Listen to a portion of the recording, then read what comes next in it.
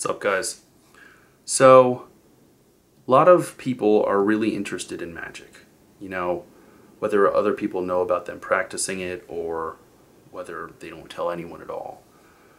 For a long time, I was one of the people that just didn't, just don't tell anyone.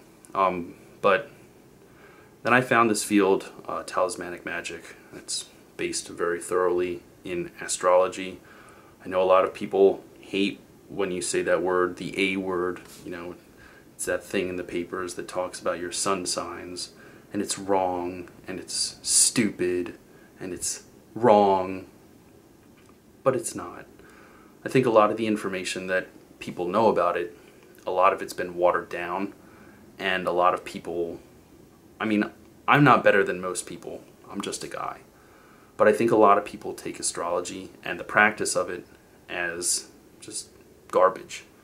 Well, this is just the practice of looking at planets and stuff.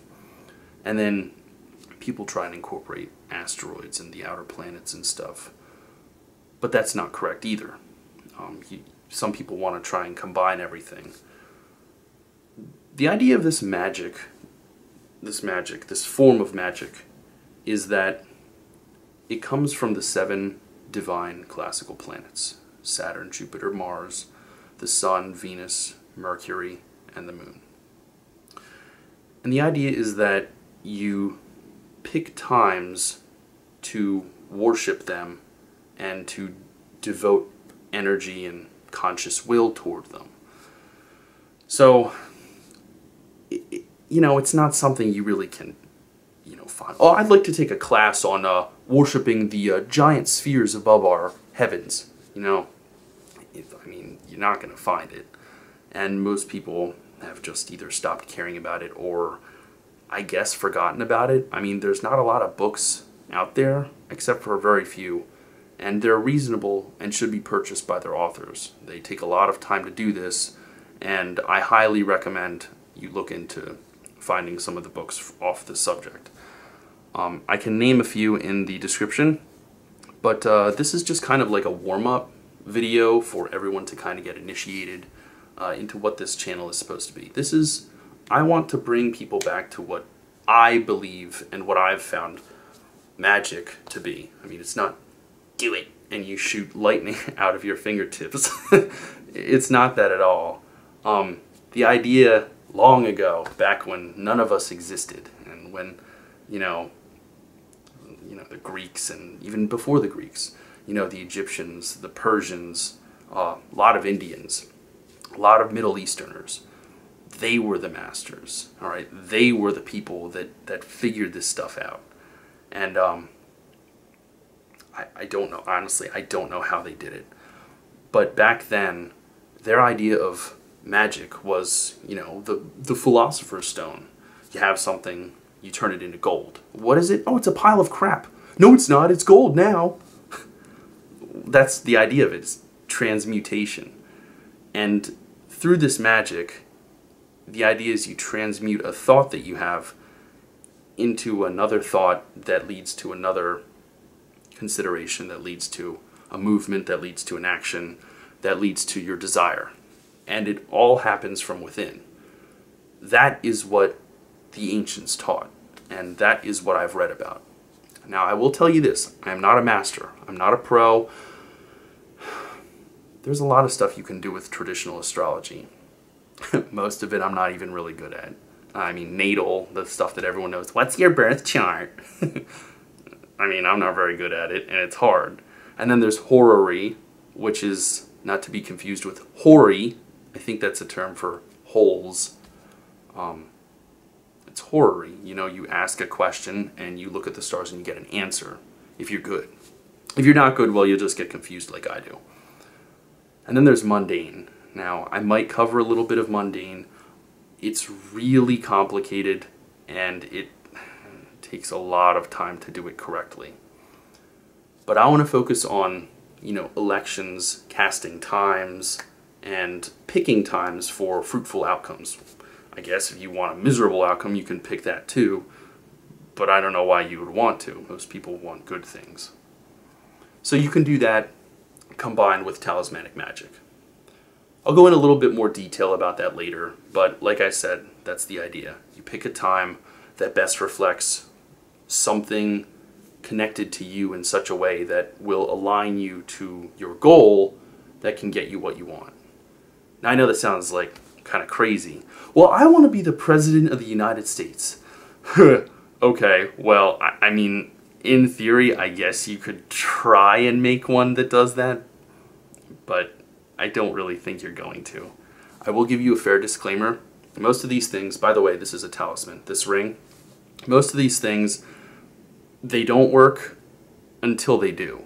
So I'd say like 95% of the time they're doing nothing, or it appears they're doing nothing. And then one day you wake up and you're like, I'm gonna do this, and you just do it, and you don't have a reason why. You don't even know. You could be depressed and you'll just be like, no, I'm gonna do this now, and you just do it. You remember in Harry Potter and the Half-Blood Prince when he drinks Felix Felicis, and I think that's how it's pronounced, the Felix potion, and they're like, all right, stick to the plan. Right, I'm going to Hagrid's. It's like, no, what are you doing? I mean, it's kind of like that in a way where it's like, normally you have this idea of what you're going to do, and then you just do something else. You don't know why. You're just doing it. That's the idea of it. Remember, I mean, in between this rant, transmutation. That's what the ancients thought of when they thought of talismanic magic. I guess if you want, you can be like, oh, great demons, please come down and assist me. But, I mean, that's not what this is. Pretty much, you're picking a planet that's good for you. Like I said, we'll go into that later. You pick it, and you praise it at the right time, wearing the right clothes, doing the right thing at the right time at the altar of your choice. Now, if you wish, I can post some of my Reddit posts on there. I think that they'll give you a pretty good idea of how it looks. Later on down the road, I'm going to actually videotape me doing my invocations. These are actual rituals. I do these 3 to 4 times a week. I have felt great success with them, and I don't know how to explain it. I feel more whole. Now, that's me. I mean, someone else could do this and be like, this is bullshit, I don't want to do this, I hate this, this is dumb, screw this guy. Fine. You don't have to agree with this stuff. But I found that if you look, there's not a lot of places to go to find this kind of information. And I figured it would be better than most of the stuff that people have beaten into the ground consistently. I mean, I'm not going to name it because everybody does the same old. It's always the same. Maybe you guys do planetary devotional magic, but I don't see it. But then again, I don't have social media. I ain't got shit. So, but just things to consider, and hopefully you will enjoy watching these. I mean, truth be told, a lot of the content in the books that I read, and I'm not saying I'm a genius because I'm not, it's really dense. Like, you have to read over it, you have to look at it, and you're like, what am I reading? It's like, when you're reading, you're just looking at the pages, you're like, those are words, what do they mean? It's so dense, and it's so dry. But, like I said, a lot of people think it's, do it, and you shoot lightning out of your fingertips. I think real magic can be a lot more boring sounding, but when you do it, oh God, I don't know how to explain it. It opens up a feeling of, wow, I'm like connected to something that I have no idea what I'm even feeling. It feels like you're whole in a certain sense. If you do it the way that I suggest. I mean, I've done this for 2 years now. Like I said, I'm not a pro, but I really encourage it. I mean, I really encourage it. I went from playing WoW, World of Warcraft, for the unconfirmed and uninitiated, I mean, it's not really a big deal if the game's going to crap, but I've gone from that to this, and it's kind of weird, like, what do you do for fun? Oh, just, worship planets and make incense and pick stones, you know, the usual. They're like, what? And I'm like, oh, nothing, nothing. I like, you know, football and stuff. Football's fun, but whatever. I digress. Anyway, I hope you guys like this, and I genuinely and sincerely hope that you get something out of this. I try and be entertaining and educational at the same time. If I'm not, well, sorry. Can't be everything. But I get camera shy sometimes, so hopefully, you know, it makes up for the fact that you're actually learning something new that you might not have heard about. So that's about it.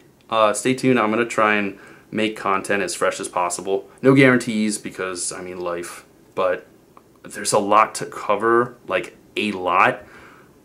And I'll probably just pick an excerpt and read. I mean, yeah. So stay tuned, friends. All right. Take care, guys.